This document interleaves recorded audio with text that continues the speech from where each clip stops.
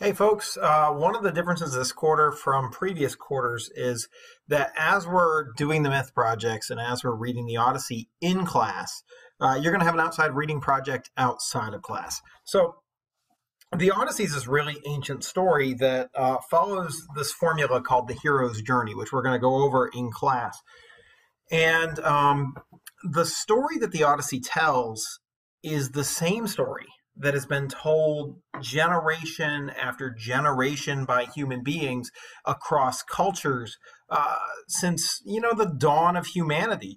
We love to tell the story about an individual who is pulled out of their daily lives and meets some kind of a mentor, some kind of a figure of wisdom who helps to guide them, and then overcomes challenges and struggles, and then reintegrates back with their with their world at the end. And so as we look at the elements of the story, as we go through the Odyssey, we're going to look at similar elements in stories that you'll be reading. And so I've got 4 book options for you. Well, can I get all 4 fingers on the video? We got four book options for you to choose from, and I want to go over those today. I'm going to assign these books to you. You'll read them this quarter as we go through, but I'm not going to assess the book itself until the first week of the 4th quarter. So you'll read them, and there'll be classworks that ask you to use them and make observations based on the books that you're reading and stuff like that. And I'll give you a reading schedule to sort of keep you on track. But we'll have an assessment of the novels themselves that'll be like the other novel assessments we've had, where you're looking at literary devices. I might ask you about a dynamic character, or I might ask you about a initiating event or a climax, or to give me an example of a symbol, or like those sorts of things, and you'll use your individual book to answer that. So we'll have a summative assessment on them eventually, but right now I want to assign them to you to give you time to read them and to engage with them and to get excited and enjoy them, and also time to look and choose. So as you can see here, you're going to come to this spreadsheet, which is in today's module, and click on it, and you'll sign up in your block for the book that you want to read. And you can read whichever one you want, but I want to be clear here that as you sign up for your outside reading book, you'll have to either purchase the book or check it out from the library, unless you choose Treasure Island. Treasure Island is it was published in the 1800s, and so it is free. It is in the public domain, and there's a free PDF of it that I've also attached in the module today, so that you can download it if you would prefer to read the online one and not have to go purchase a book. It is an older text, but it is a fun text. I really love it. So let me go through the 4 options, and actually, we'll start with the most modern and work our way backwards. So the most modern of the books that is an option for you is this one. It's called The Hunger Games. It's by Suzanne Collins. Many of you may have watched the movie, or maybe some of you have even read the book. Pause. If you've read the book, don't pick a book you've already read. Read a new book. So if you've read The Hunger Games, don't choose it.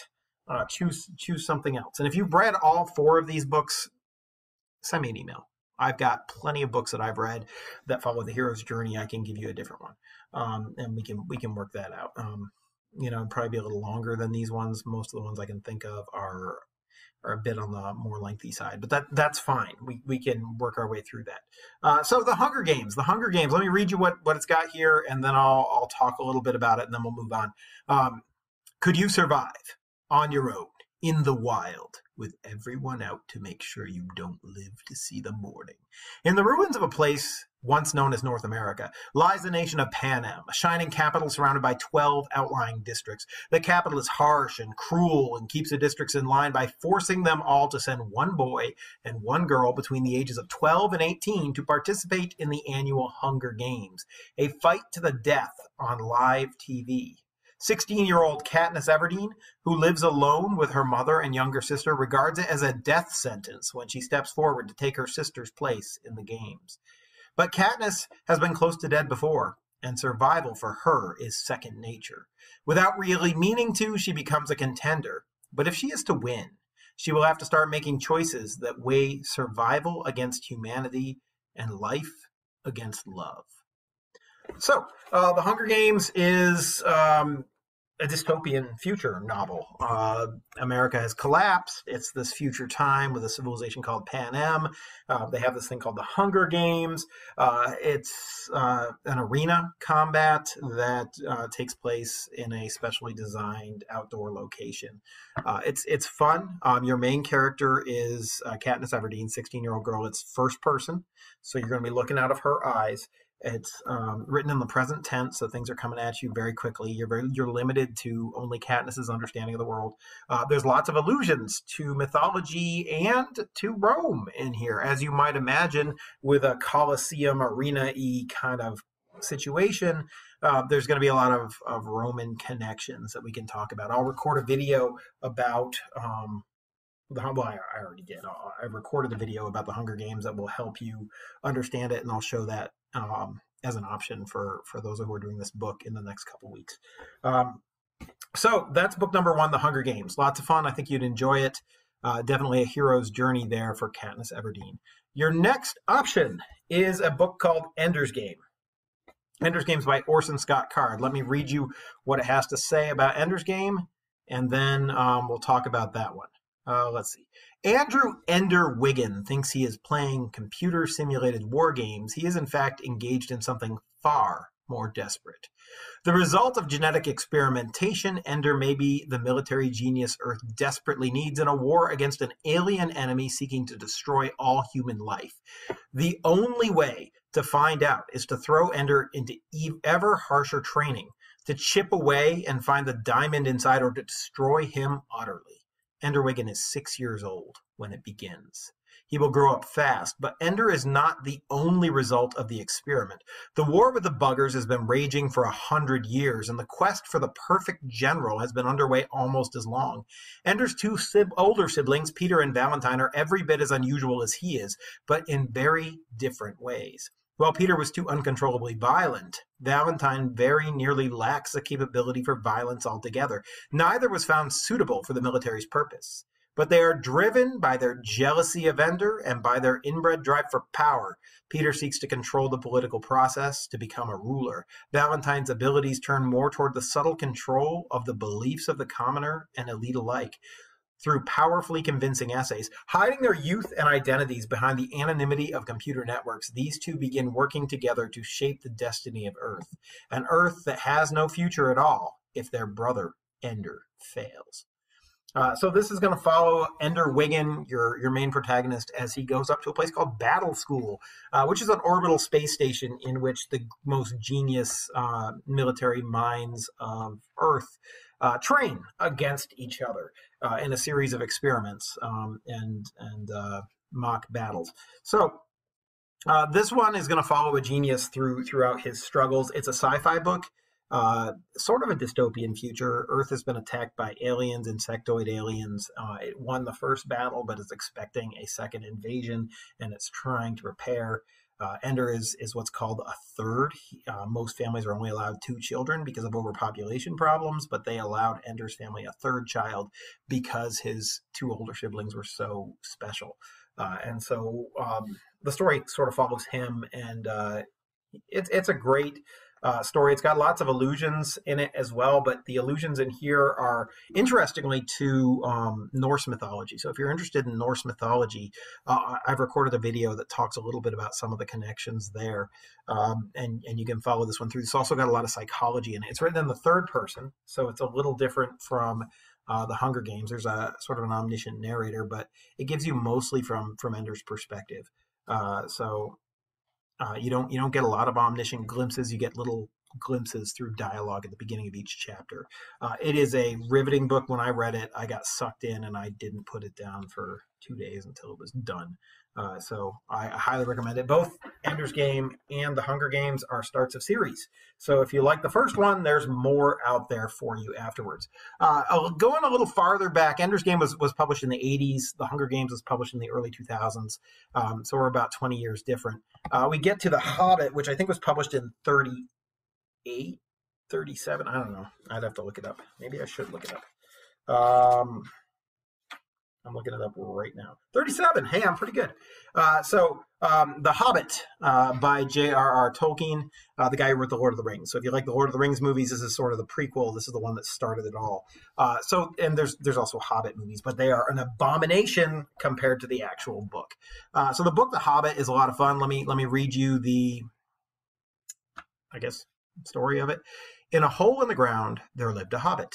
Not a nasty, dirty, wet hole filled with the ends of worms and the oozy smell, nor yet a dry, bare, sandy hole with nothing in it to sit down on or to eat. It was a hobbit hole, and that means comfort.